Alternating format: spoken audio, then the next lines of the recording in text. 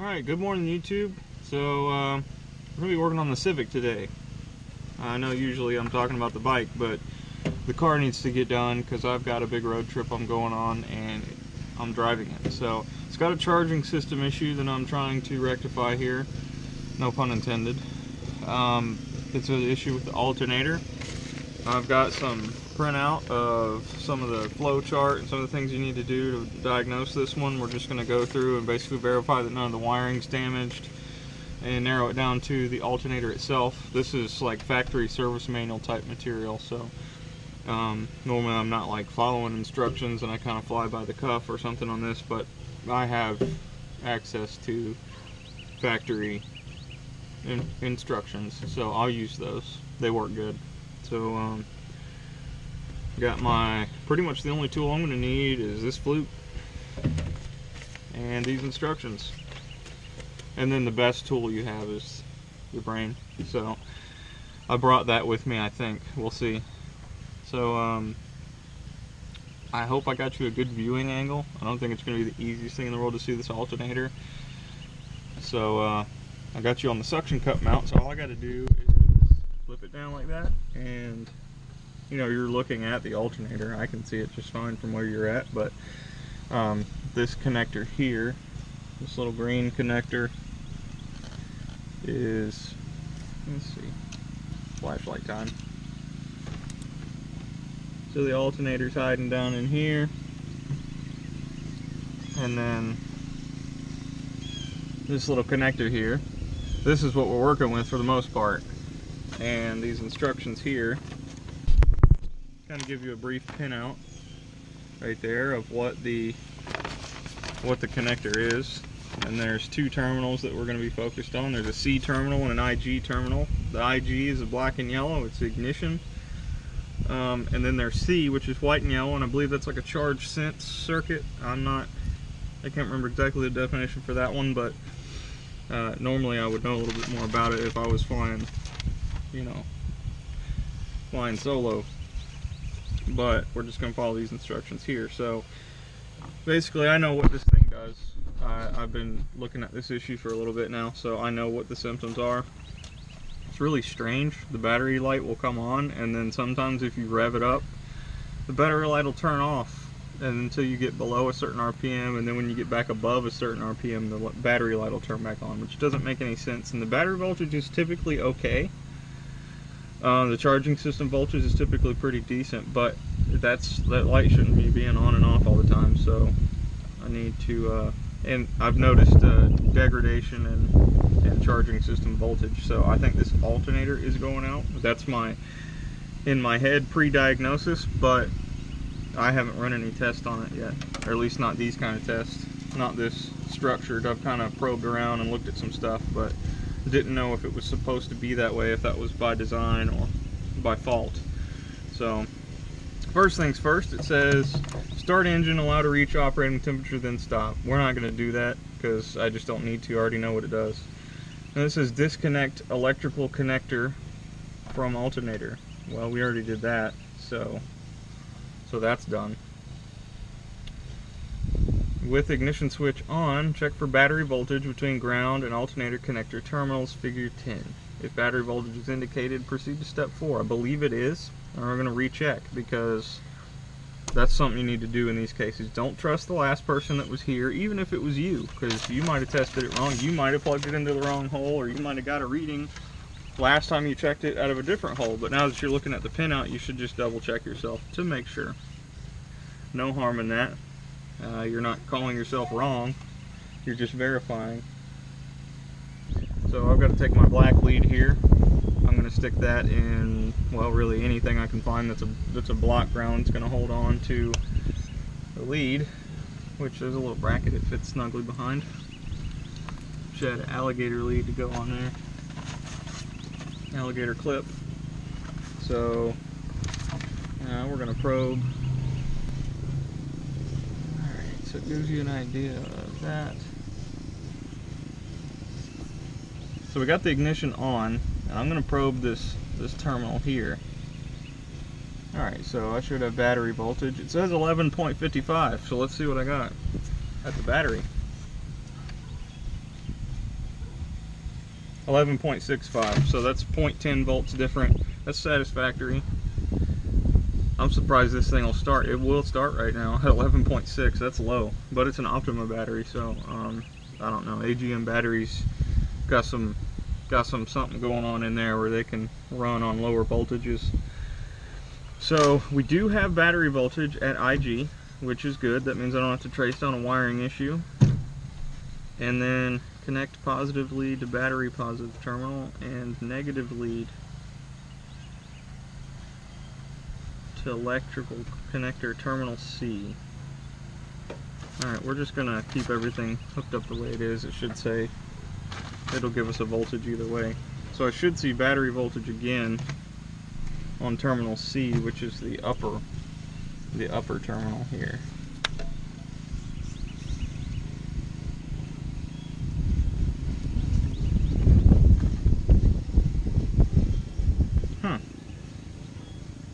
Connect voltmeter positive. Okay, well here's a problem. We should be getting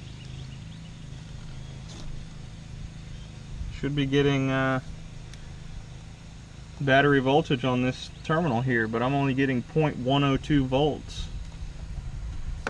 It does say connect the negative to it and connect the positive to the battery terminal, so I'm going to do that.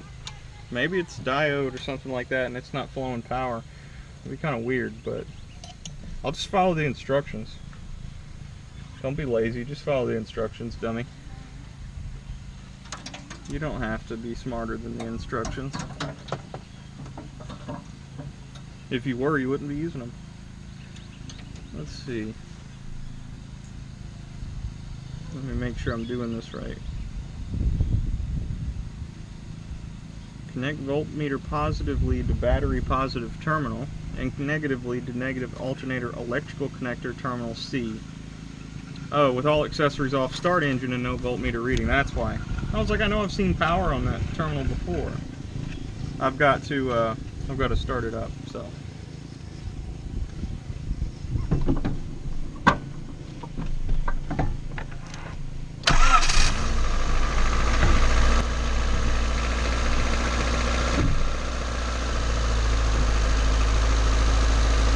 Told you it would start right up.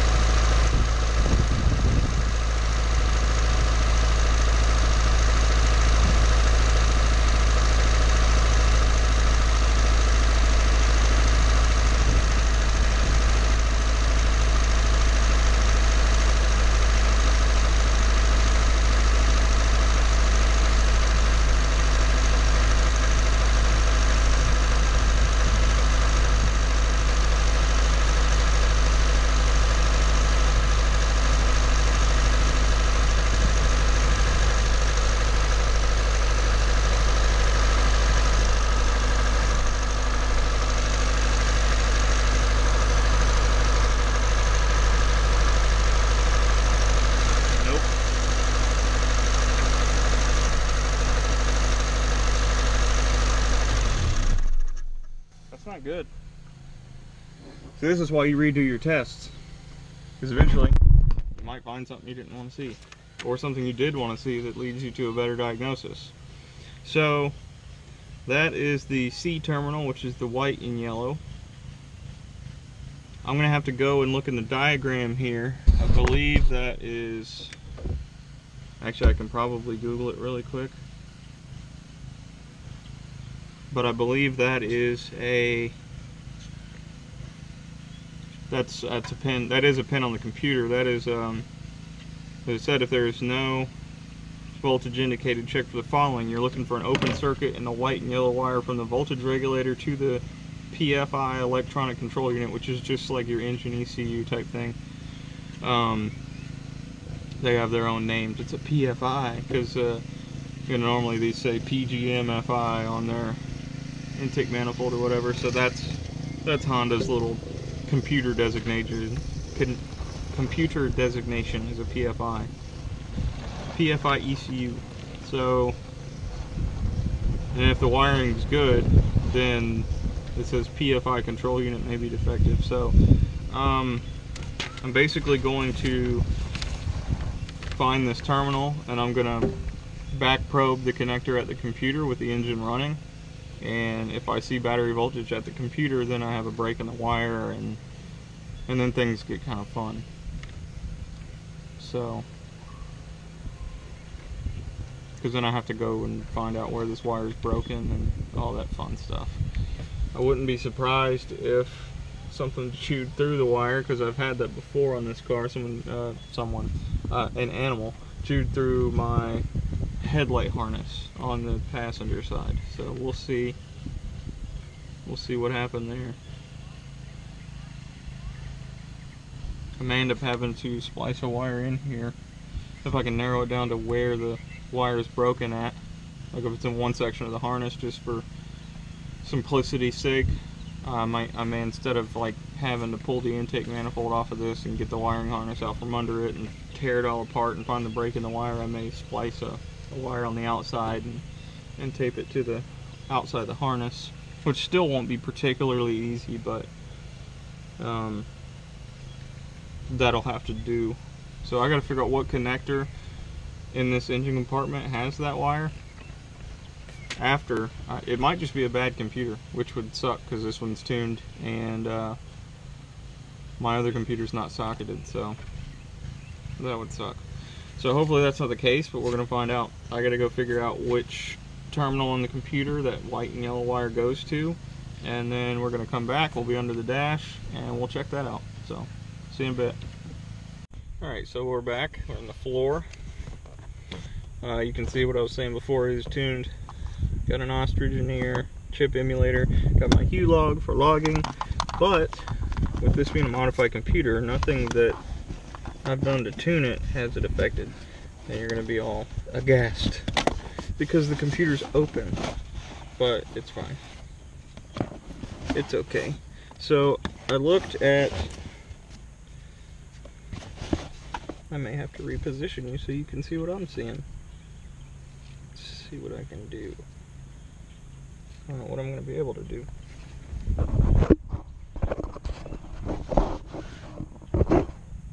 Alright, so there's a computer. Don't ignore this. Ignore this. That is some wiring for my wideband that's kind of haphazardly put in place. So, what we're looking for is terminal B5. Bingo. That is white with a yellow tracer, and that is for the alternator. So I can't remember exactly how these are numbered, but this is the B connector here.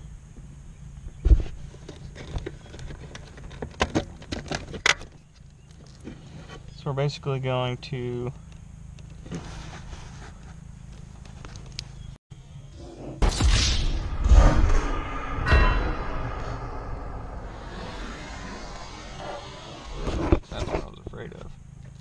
faceplant. White with yellow, I believe, is this third one on the top, which would make sense because it's 1, 2, 3, 4, 5. They go top, bottom, top, bottom, top. So what I really need is some T-pins, and I don't know if I have any here. I might have to go find a safety pin or a needle or something, or a paper clip maybe. I don't have any in my glove box. Actually, I just put my electrical diagnostics kit back in its place, so I'm gonna go find something to back probe that with, and I'll be right back. Alright, so put a little paper clip, and see if we can get this in this terminal here.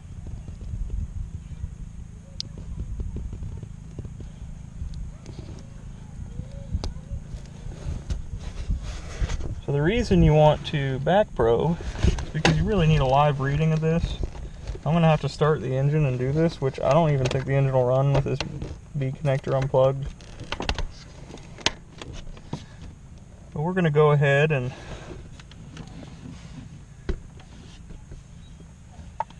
we're going to test this. See if there's battery voltage. Let me check and let me disconnect this connector and make sure it's disconnected.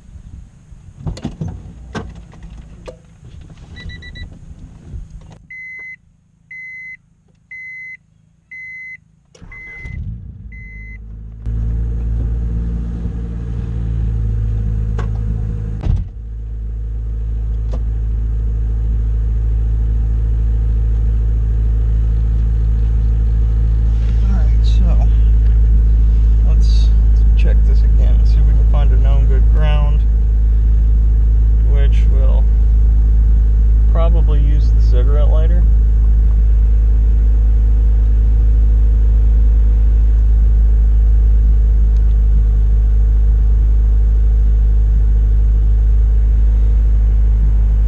Yeah. So we have a ground to the barrel of the cigarette lighter.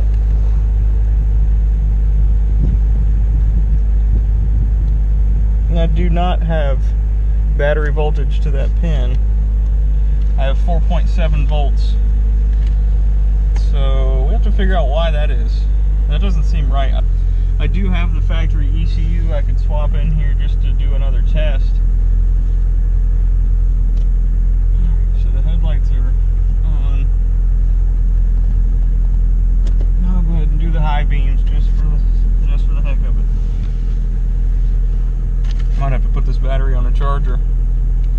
Let's see, did that change? It kind of did. It went to 4.5. It really shouldn't be showing anything with it disconnect. I'm not entirely sure how this system works, because it has this ELD system. You know, it's not just a regulator, internal or external. There's a load detector, which does some funky things, I believe. It's kind of works differently from other systems. So I'm gonna have to go do a little bit of research about this and figure out why I'm getting a funky voltage there, why I'm not getting full 12 volts. I might have to go get that other ECU just to note its behavior, because I know that one was working. That one's a factory ECU and didn't have any issues, so I may have to go swap that one in just to see. I'm gonna have to verify that that is the correct pin, that is B5. I'm gonna go check a factory diagram instead of this one I have in an app. That might be wrong, so I'm gonna go do a little bit of research and I'll be back. All right, so I'm back. I got a little bit more information here. Let's see. So I've got a connector view here, and it shows B5 as being the one I thought it was. And then I got a wiring diagram, and the confusing part is they give you like these just one-digit numbers, like C452 is the connector, and then they give you like 3 and 17 as the pin numbers. Well, that's not the Honda numbers, so I had to kind of translate that, kind of look at the wire colors, and then reverse engineer their numbers there. So basically, these top numbers here on their numbers are B1 through B19, and it's all odds, and then all evens are on the bottom for Honda's numbers. Well, I had to translate that to it being the B connector is C452, and then 1 through 10's on the top, and 2 through 20's on the bottom. You know, evens and odds. So B5 is pin 3. So the C terminal here, coming from the voltage regulator, is going to pin straight to pin 3 on the ECU.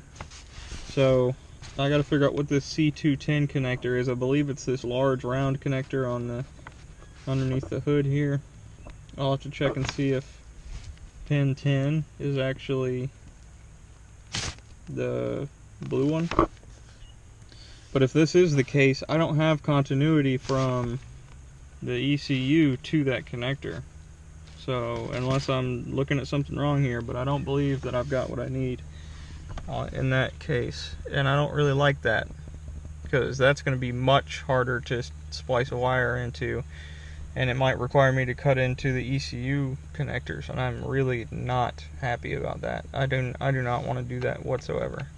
So yeah, that's the last thing I want to do, is to cut this side of the harness, especially because this is what's basically hardwired into the car. It's replaceable, obviously, but it's in the car. The other one is kind of the engine harness. You could actually replace that if you wanted to, but this is the kind of stuff that really is just like, man, I like electrical work on cars, but this is the part I don't like about it. So what we're gonna do is we're just gonna make sure that I'm looking at the right pin here, and that I do have a good connection with it, because I just need to double check everything here and make sure I'm not way off base on this one. Well, that's a little bit of a relief, actually. So if you look at this, it's going to be a little bit tricky to see, but if you look in here, you see where that paper clip's going. It's actually going to pin number 4 or B7. So there's your problem, lady. I went to the solid green wire, whatever that is. I need to be in the next one over. This will be a sigh of relief if I get continuity. I have a big wire for the hole in the connector here. This is what I should have done the first time.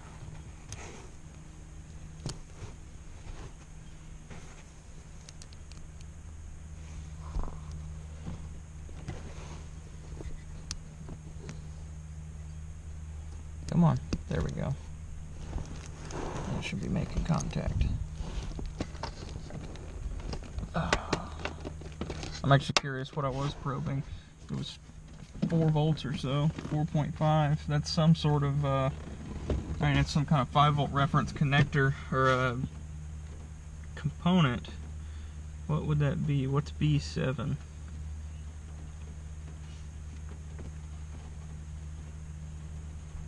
Well, nothing according to this, but I don't believe that for a second. It says it's a green. What's a solid green?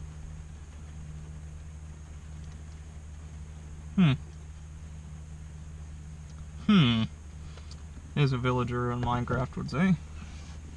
Alright, so now I was not successful in beating the rain, so I'm getting some rain. So let's jump out here real quick, see if I got continuity. Actually, I can check and see if I got battery voltage with the engine running, since that's the original test. But I've got a meter hooked up here looking at my battery voltage, which is still low, but like I said, AGM batteries, they'll read low and still work apparently. So we're looking at this pin right here, the white with yellow, the one on the right. So let's go ahead and probe that. And there's not really any current being carried through this wire, so 0.3 is okay. I mean, that's about as close to 0 as you're going to get, honestly, with these old connectors. So that is good. I'm going to crank it up, and we're going to check the voltage to see if we're getting battery voltage out of it, and then we'll go from there. Let's see. You have to push the clutch.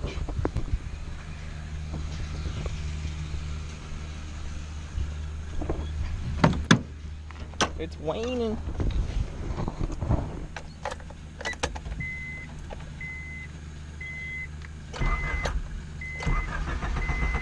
Oh, I should probably connect that again. The big connector is kind of important for it to run. I'm like, uh-oh, I broke it.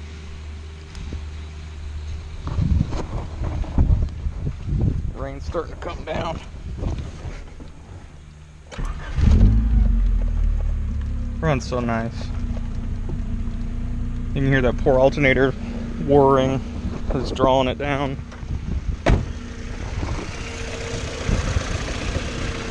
Alright. It's coming up to like 12.6-ish, so it is kind of charging the battery. So I can run it all day, no problem. That's a weird number.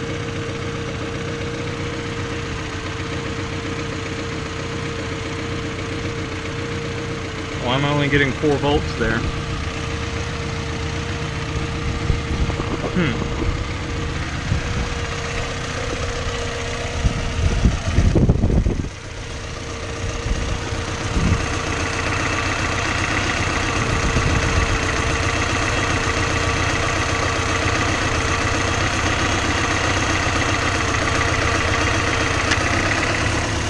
You hear how the alternator shut off? You hear that whining noise go away?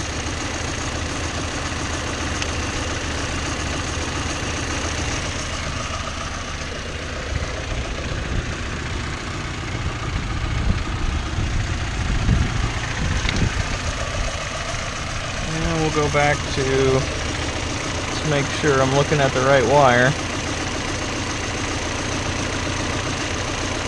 Yeah.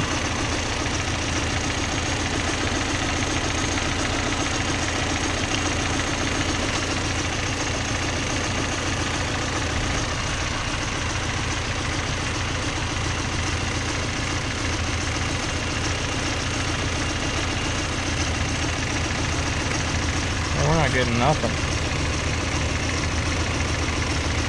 Huh.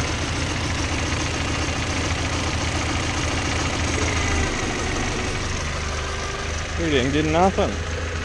So now, since I know that that is the big wire, I'm going to go ahead, shut the engine off and check continuity between this pin and the other pin over there. It's probably going to be broken between them, from what I can tell.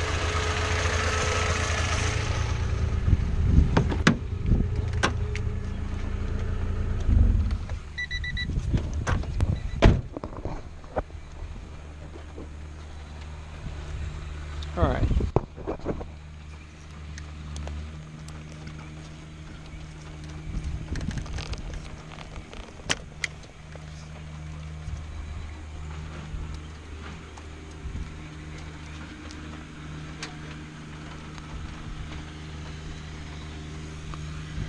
Change this one to continuity. I'm trying to hurry here because it's raining on me.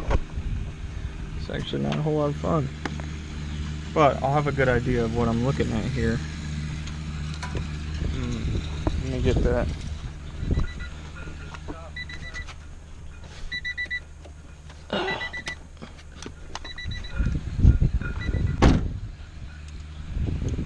Alright, so let's back probe this one carefully. I really need my T-pins. Actually, it'll probably be easier to back probe the one without rubber in it.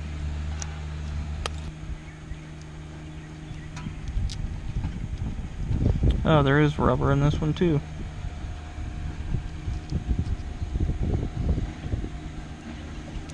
Well, we're just gonna have to front probe the other one with a paper clip. The reason I don't just jam the test lead in there is because that's gonna ruin the connector if I did that. That'd be really bad.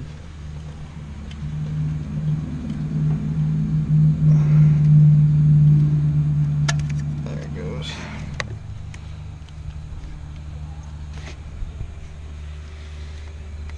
said that used to be his car. That's why they bought that tractor, because that's what he said.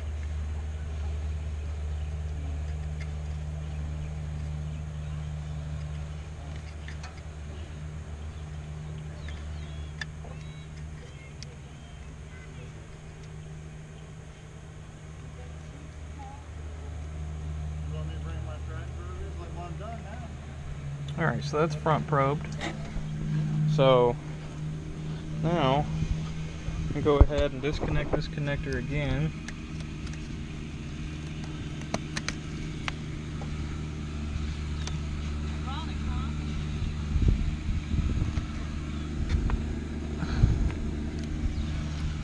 Then I'm going to set the camera down where you can see the meter.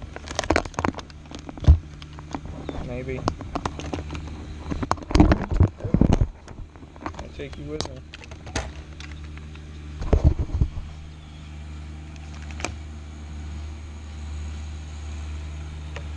So, hopefully, actually if I didn't get continuity on here, that'd be really weird. There we go, now you can see it. Make sure I'm still connected. That one.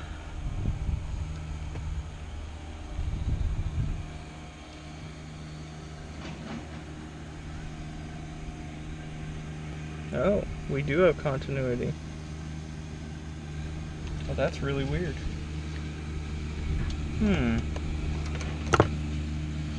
So, that's really strange. I should be seeing that 4 volts or whatever it is. Wow, that is really weird.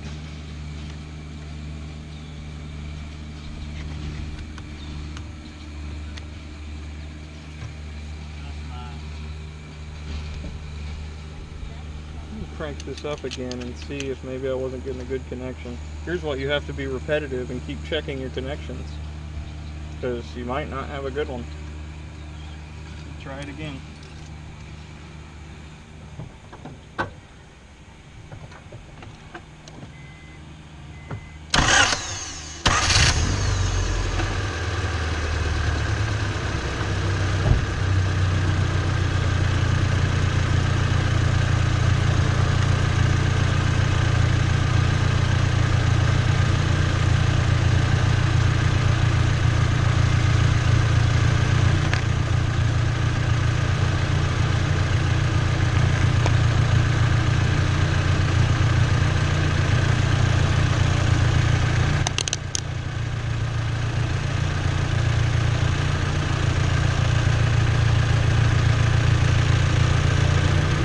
Still nothing.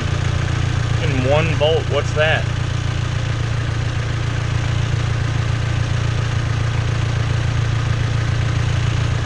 Well, they did say hook negative up to the...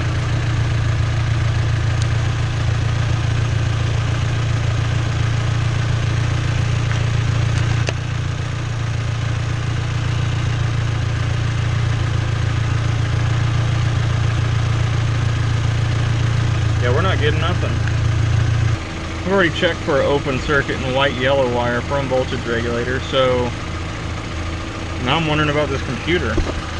That's not good. Now I might have to go get that other ECU to see what's up. Check this one more time.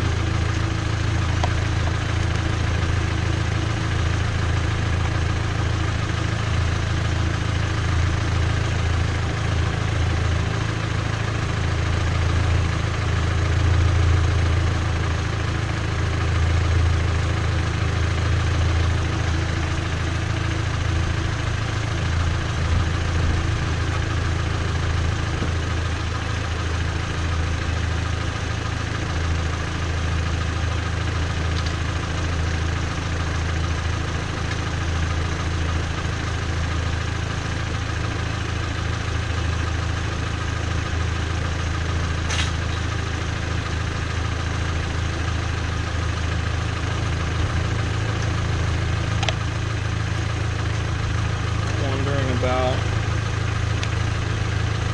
the ECU itself now. I hopped in the car, went down to storage, and grabbed that other ECU. I had the factory original one, and it didn't change anything. So now I'm not entirely sure what I'm up against. I mean, it could just be the alternator flat out, but I'm not getting the readings from that B5 pin that I'm supposed to, according to the factory diagnostics, you know, flow chart kind of deal. It's not really lining up with their way of telling me how to diagnose it. So this is the first time I've driven this car on the stock tune in a long time. It's probably been a year and a half or something since this thing's been a stock tune. I'm gonna see how it does.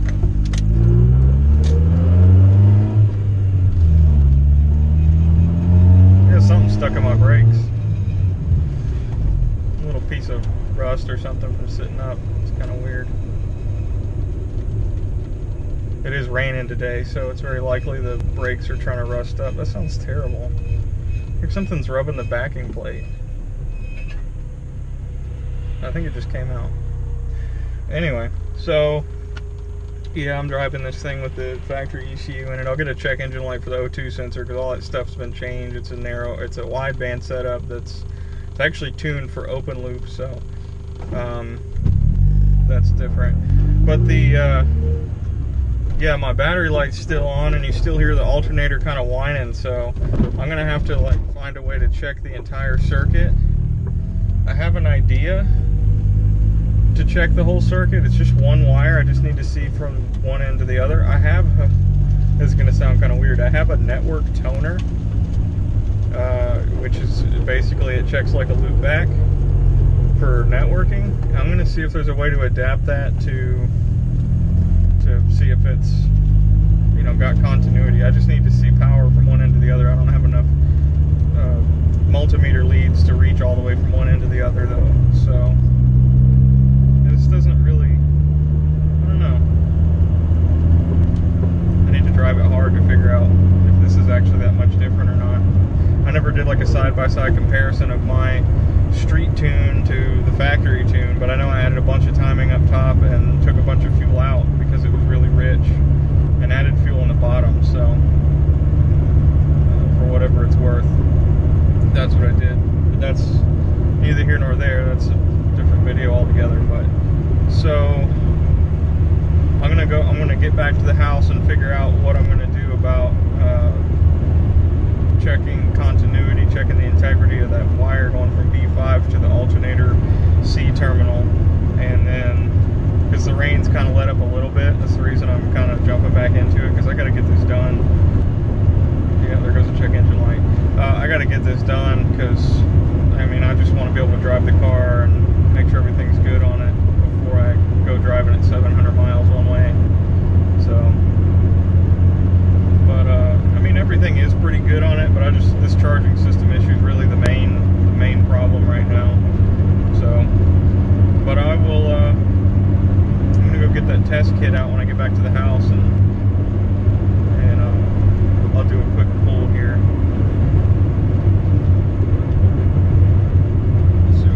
See what this does like.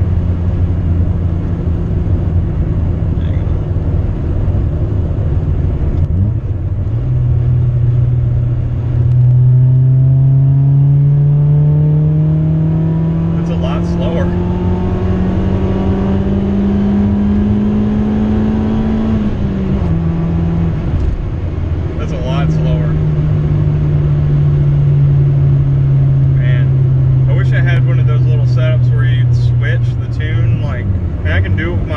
Really quickly, but there's ones where you can actually flip a switch, and that'd be kind of cool. Like if I had two safe ones and I was kind of playing around trying to figure out which one was better, I could just switch it on the fly, which you can do. It just starts reading the map that it's switched to, so it just reloads the RAM. But yeah, this factory tune's a lot slower, and it doesn't get any better gas mileage. So yeah, that's a little tidbit, a little extra something there, but so I feel like I've effectively ruled out the ECU as being a problem, because I didn't have this issue with the modified ECU, and the person who does these is pretty reliable about modifying them right and testing them and making sure they work. So that's what, you know, he claims that, and I've heard that. So the factory ECU, which is kind of a known good, an unmodified version, it didn't fix the problem. So we're still looking at a possible wiring issue, and we haven't done anything to rule out the alternator, but I want to rule out everything else first. I don't want to be this car has kind of been hungry for alternators in the last several years, according to the previous owner, so I don't want to continue to have that problem. This one's lasted a couple years. Well, I've had the car for 2 years. Probably 2.5 years, maybe 3 years, something like that. This alternator's been in here, so that still seems like a short lifespan to me, and it's got a big 3 upgrade, so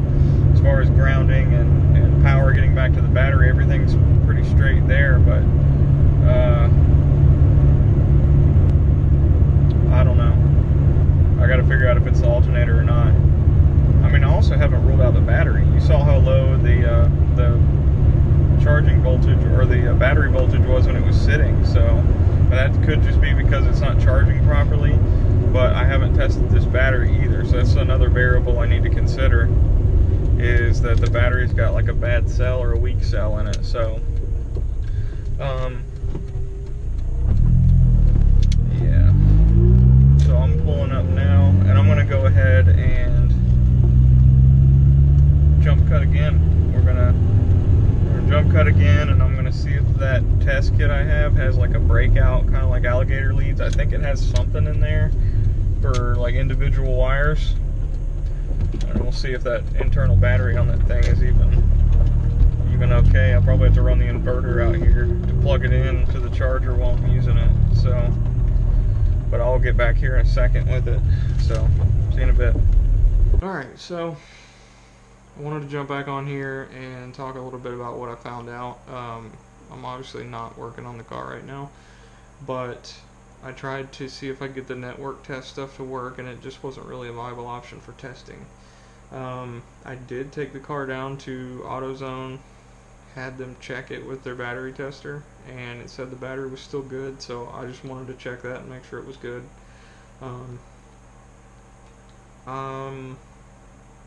I haven't been able to check, you know, all the way from one end all the way to the other, like from the computer to the alternator, but I was able to check one half at a time on the video that you've seen.